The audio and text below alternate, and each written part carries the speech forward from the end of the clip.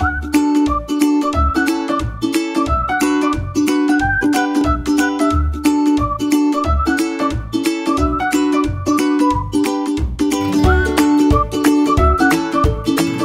goal of this project is to autonomously search color objects and classify them based on their colors. The size of game map is 1 by 1 meter, and there are 3 different color cubes placed on this arena. In the first stage, our rover Rumble keeps searching the cube while it goes around in circles, and it will go toward the object when it sees the object, then do the adjustment according to the information from PixieCam. It will stop and grab the object when the IR sensor hits the large base cube. After grabbing the object, it will go toward the green ball, which represents our unloading area. After Rumble reaches destination, it will drop the cube into our second rover through the funnel.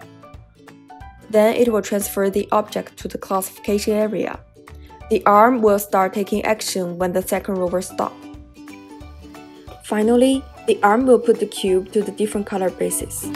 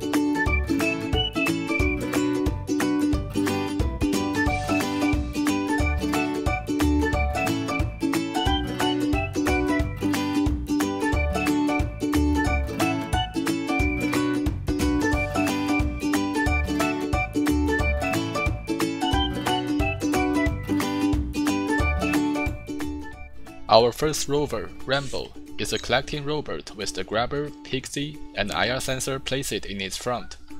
The Pixie Cam is a digital camera with integrated computer vision algorithm. The IR sensor is facing towards the dump site in order to detect the age of the arena or determine whether or not the rover has reached the object. When the rover is getting close enough to the object, the grabber will grab the object. It will release the object when it gets to the edge of the arena. In our project, the Pixie Cam will only recognize the largest RGB or yellow color object in its frame. Our object has a tower-shaped structure. It has a large-size cube as the base, and 3 small cubes dig at its top. When the rover is far away from the object, it will use the large cube sitting in the bottom to find the target's location. When the rover is close enough to the object, the large cube will move into the blind region of the Pixie Cam. In this case, the Pixie will use the small cube to locate the object. The IR sensor is facing towards the dump site in order to detect the age of the arena or determine whether or not the rover reached the object. The IR sensor is placed just a little bit higher than the base cube. When the rover is close enough to the object, the value read from the IR sensor will suddenly go down. In this case, we can know our rover reached the object, and the grabber should be able to grab it. When the rover reached the edge of the arena, the value read from the IR sensor will suddenly go high, so the rover can know that it has reached the edge of the arena, and the grabber should be able to release the object. One of the limitations of Rumble is the mechanism of the IR sensor. The mechanism of the IR sensor is very similar to the bait. It will firstly send a signal, and then read the signal reflected from the target in order to measure the distance. If our rover is moving towards the corner of the base cube, the IR sensor will get a wrong result because when the rover is close to the object, the sending port is facing towards the top side of the base cube. However, the reading port is still faced towards the arena. This is the funnel. The top entrance is much larger than the bottom exit. The bottom exit is a square shape that has a side length slightly larger than the diagonal of the object. This design will make sure the object falls into the funnel from the top, meanwhile the object won't stuck at the bottom. Our second rover consists of a bowl-shaped container. At first we decided to put the bowl on top of the rover. However, putting the container on top of the rover doesn't look aesthetically pleasing. so we decided to use a long board to connect two rovers, so that the horizontal space will be better utilized. This is our bowl-shaped container. The base of the bowl is the same size as the base of the object. In this way, whenever the object fell down from the funnel, it will land exactly at this region. The side walls of this container have different heights. The wall on the further side will have a larger height. The wall on the nearest side has the smaller height. This will prevent the object bouncing out of the container and make sure the arm can reach inside the container easily. The container is wide enough so that the arm is able to grab everything within its range.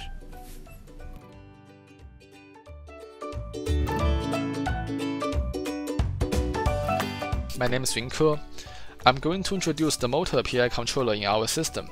In our system, we have two motor PI controller, the left motor low-level encoder PI controller and the right motor low-level encoder PI controller. The encoder PI controller can be used to control the rotational speed of our motor. By setting the rotational speed of left and right motor to the same value, we can make sure our rover to move in a straight line. For each motor, it has two encoders. The output of the encoder will be set to high and then back to low whenever the motor rotates a certain degree of angle. Since the output of the encoder is a square wave signal, we can use it as the external clock source of our hardware timer, in our case, timer 3 and timer 4. By doing so, we can measure the rotational speed of the motor by checking the counter value of the selected timer. For every 100 milliseconds, the counter value of those two timers will be passed into the left and right motor PI controller in order to adjust its rotational speed in real time. In our design, the input of a PI controller is the arrow between the desired wheel speed and current wheel speed. The output of a PI controller is the duty cycle of the PWM signal. The type of a PI controller is incremental PI controller. The reason I didn't choose to use displacement PI controller is as follows. Compared to incremental PI controller, it will cost more computing power. The reason is that when doing the calculation stuff, displacement PI controller will keep adding the result of past arrow, which is a very heavy workload. The second reason is that displacement PI controller will be more sensitive to the arrow. Since the arrow exists in most of the time, using displacement PI controller will make the whole system very unstable. Now, let's take a look at the formula of the PI controller. The formula is as follows.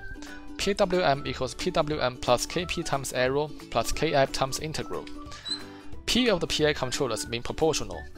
Therefore, Kp means proportional constant.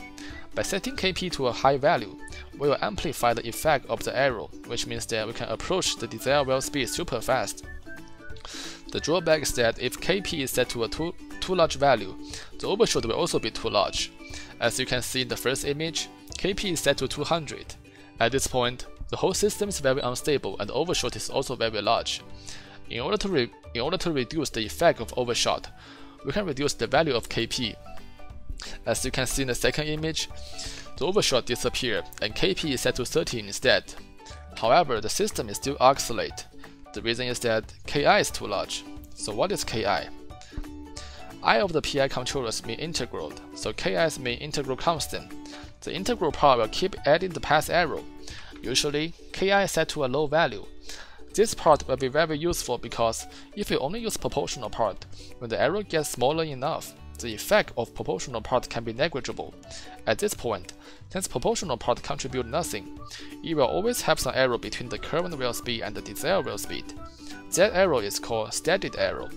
Integral part will be very useful to remove the arrow. The reason is that if the steadied arrow exists, the integral of all the past arrow will keep getting larger and larger. Since integral value get larger, the output of the PI controller will also get larger. At last, the arrow will be gone, and the integral will remain a constant value. In our final version, Kp is set to 25 and Ki is set to 0.4. We can find the whole system is very stable. At this point, if I hold my red motor fixed for a while, the current wheel speed of the red motor will be set to 0, and the arrow will be set to a large value because the current wheel speed is 0. If I pass the arrow into the formula above, the value of the PWM signal will actually increasing. That's the reason why we can find there's a drastically increase in the third image. Now, in order to better demonstrate the performance of the PI controllers, I prepared a video for you guys. In the video, the rover is placed at the edge of the table. It will move 100 cm forward with a constant speed 20 ticks per 100 milliseconds. Enjoy it!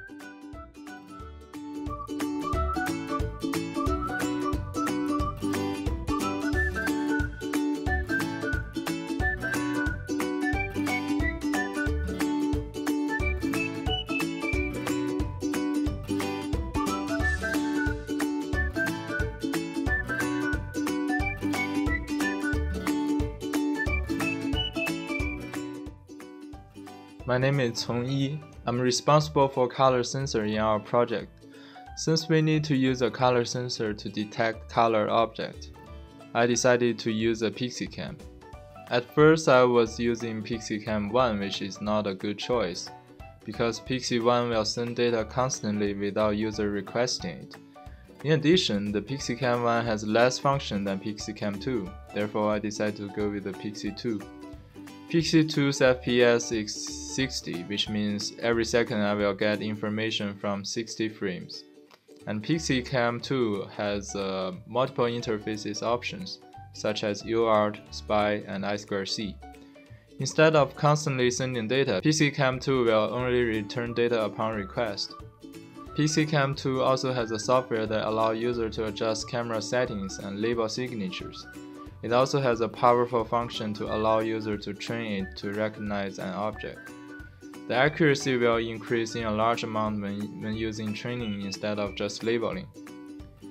PixieCam 2 also has other functions such as line following, object tracking, and so on. I use UART interface to communicate with the Pixie. The baud rate I choose is 115 kilobits per second. In our project, I'm only using one command to get all the useful information, which is getBlocks command. This command asks for all the blocks Pixie detected in a frame. The data contains the color signature of detected object, the height and the width of the object in pixel, center of each block in pixel, and so on. After I receive the useful information, I will parse them into two entries, directions and signatures. Direction is for checking if the object is in the center of the frame, and signature is for color detection. Then I will send them to motor thread and arm thread respectively, so that the motor can adjust its direction and the arm can do the classification.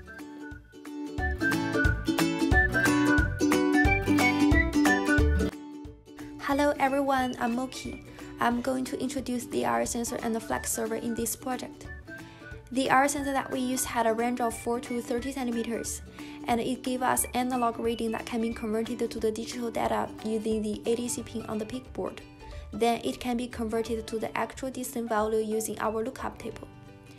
On our first rover rumble, we put the IR sensor face down to the floor, so it can do the edge detection and also the object detection. The output voltage of IR sensor is constant when the rover is on the searching state. And IR sensor hit large base cube or hit edge of our first arena, the voltage should be small. So, the grabber will take action when the output IR sensor changed. In our flex server, we have a router to analyze requests from proxy server. Depending on content of request, the flex server will store or retrieve the data from the database, and also update the number of the correct messages or wrong messages in the database. Therefore, our two rovers and the arm are able to communicate with each other.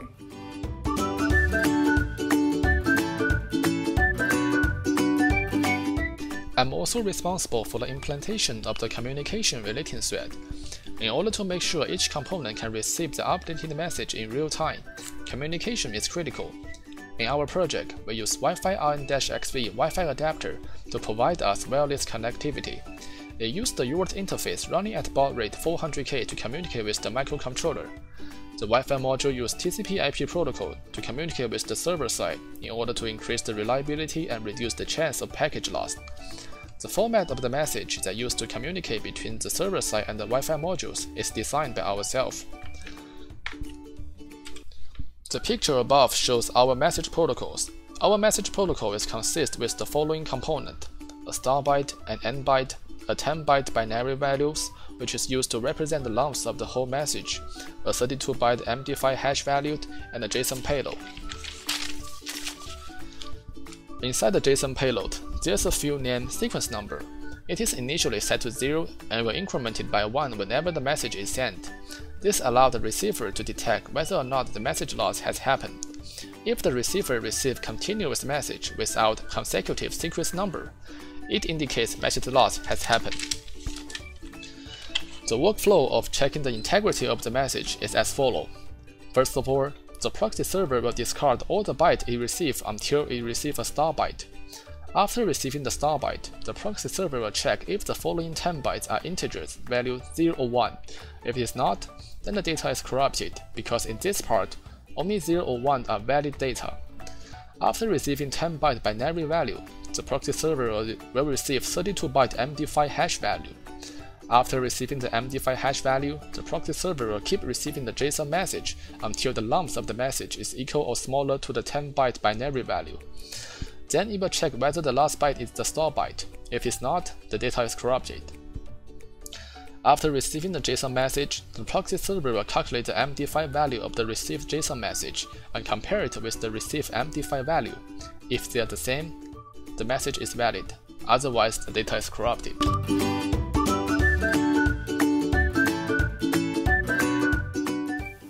For stationary ARM constraint, it must be able to move in 3 degrees of freedom. It must cost less than $120 in total. The design must put safety in the first place for either testing or demonstrating purpose. The design must comply with IEEE Code of Ethics. Specifically, it must be original and avoid any kind of plagiarism behavior. Before going further into the technical detail, let's go over some of the basic idea of what my ARM unit is supposed to do. As the name suggests, the robotic arm needs to be able to pick up an object through a series of movements. Additionally, according to our project idea, it would also be able to classify the object according to its color. For example, red color object goes to red container, blue color object goes to blue container, and so on. Hardware component of the ARM can be described through the block diagram as you can see on screen. It contains 2 main parts. The upper part is the communication region, which manages all communication between stationary ARM and the server. The lower one is the operation region, which manages all the ARM movement. The workflow of each region is as follows.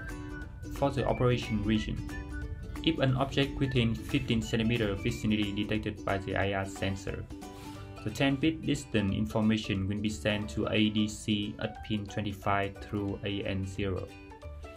The information is processed inside the interrupt service routine and then sent to PIC32 microcontroller ARM thread. Upon receiving the object information, the PIC32 ARM thread will invoke a hardware timer, which creates a timing pool every 20 milliseconds back to the ARM thread. The ARM thread uses pool to control 3 separate OC, OC1, OC2, and OC3 through 3 different PWM.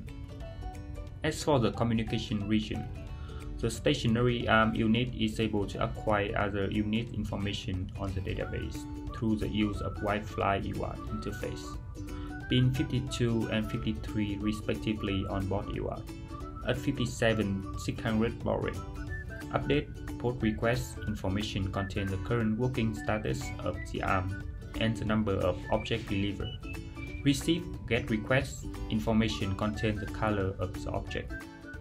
Now let's take a look at the ARM software component through the task diagram. For threads, we have a stationary ARM thread. This thread is responsible for controlling the ARM motor through 3 separate OC.